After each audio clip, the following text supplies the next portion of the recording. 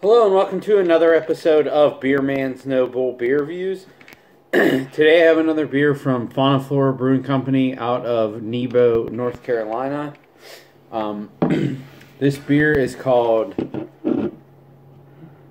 Banango. Yeah, Banango. Yeah. So you can see there, banana plus mango equals Paw Paw Fruit. So there's no banana or mango in this, just Paw Paw Fruit, but a lot of people say that Paw Paw Fruit tastes like a blend of banana and mango, which I do. I've never had Paw Paw Fruit by itself, but I have had different beers with it, and it definitely does taste like a blend of those two things. Anyways, this is a double IPA, double dry hopped with Citra, Mosaic, and Hull Melon, fermented with Paw Paw Fruit, and it is, which is kind of a new take for these guys. I don't think they've done any IPAs with fruit before, so I'm curious. And double dry hopped. I'm really curious to see if this is hazy or not. I have a feeling it might be. They might be going to the dark side, but who knows? And this is 8.5 ABV, so let's crack it open and see what we got. It's interesting. The fill was pretty low on that.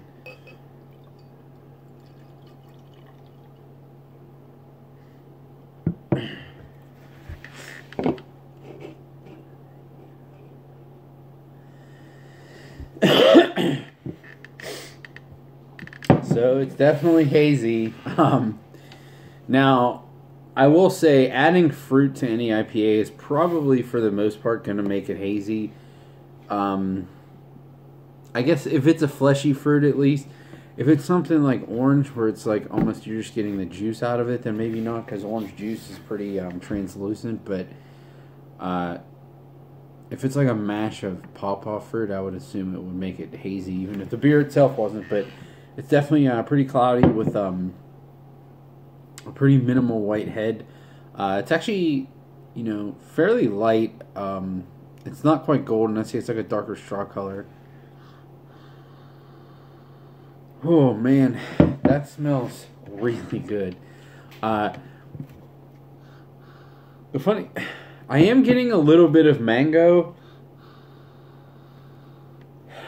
but if I didn't know that there was Paw Paw in this, which does have a mango character, I would probably assume that it was from the hops. There's definitely some of that like stinky, sweaty, almost like catty character from the Mosaic, and more like a clean tropical note, I'm assuming, from the Citra. And Hull Melon, I'm not sure how that's going to play out in this. I'm not really getting any melon character, but that is generally what I get from that. But I'm definitely getting the Citra and Mosaic, but it smells really nice.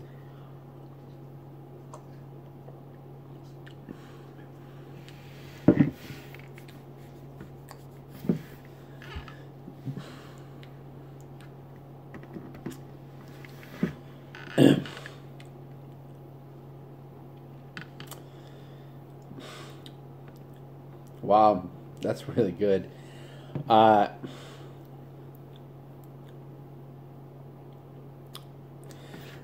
It also just hit me that is 8.5%. Wow, I would have never ever guessed that. Because I was just thinking how the body, the one thing that I don't like about it, or I shouldn't say don't like, but that I wish was a little different, would be the body. It is a little watery, but in that, I was thinking like, oh yeah, it's it seems like a real hoppy pale ale or whatever, and then I remembered, oh wait, this is 8.5%, which is insane.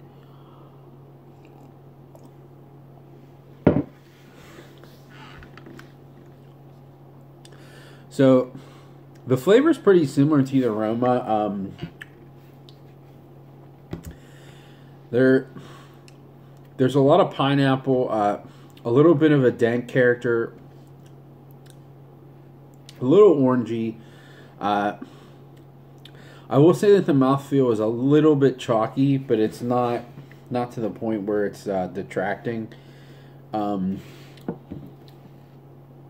to see if I can really actually pick out the Paw Paw Fruit.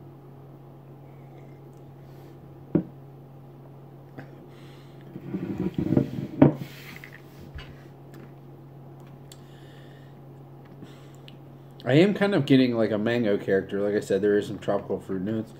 But, again, if I... there is a possibility, because sometimes mango itself, if it's under-ripened, has like a piney character. But I've never gotten that from Paw Paw. Usually Paw Paw tastes like ripened mango and banana. So I will admittedly say that if I didn't know that there was fruit in this, I would not assume that there was. But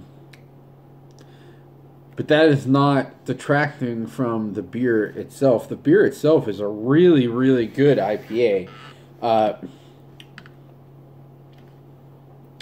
It does have a pretty strong lingering bitterness, almost like it's sitting in the back of my throat a little bit. I mean, it's not like some of the ones where it just feels like someone crushed hot pellets on the back of my throat. It's not that. It's not,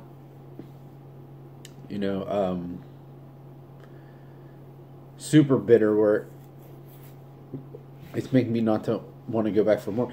It's really interesting, too, because the flavor is very, very juicy, but it drops off pretty quickly, and it just completely dries your mouth out and leaves a bitterness in the back of your throat. So the only natural thing is to go back and drink more to replenish that.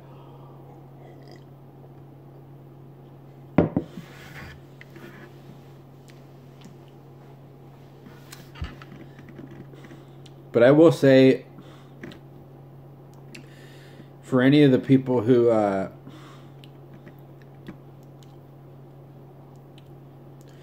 have hated on these guys for their IPAs, they need to try this, because this is very good. In my opinion, it's not as good as the best stuff from High Branch and Resident Culture, but I would say it's as good as like their average stuff, which their average stuff is still really good. So I give Fonta Flora a lot of credit. I mean, it's obvious still that this is really clean, and they're not putting like flour in it or lactose or any of that garbage. So I mean, it's based, to me, I would consider it more of like an unfiltered IPA rather than like a New England style, because it's not very sweet. It doesn't have that like thick body either. It's kind of more of like a traditional IPA, just cloudy, but it definitely has some New School hops in it too, so that's what would make it more like New England style, I guess. But I will say, maybe it's the bitterness that kind of hides it, and maybe I'm actually picking up some alcohol in the throat and I'm mistaking it for bitterness, but the alcohol in this is insanely well hidden.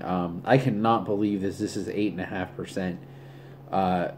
If I drank this, I would guess like somewhere between 6 and 7. Or I should say, if I drank this and I didn't know what it was, I would guess somewhere between 6 and 8. So I would guess like 6.5. So this is like 2 ABV points above what I would guess. These guys completely kill it with almost every style. But if they're gonna bang out IPAs, like hazy IPAs like this, it's just another notch to possibly bump them up on my list of favorite breweries. So yeah, I think it's pretty obvious from what I'm saying. This is absolutely a buy for me. I don't know what this cost, because I should have looked at an itemized receipt. I do apologize for that, but I bought it with a bunch of other bottles. But given what their other IPAs have been recently, I'm guessing it was like $18, so like $4.50 a can. It is absolutely worth that, even if it's $5 a can, $20 a 4-pack.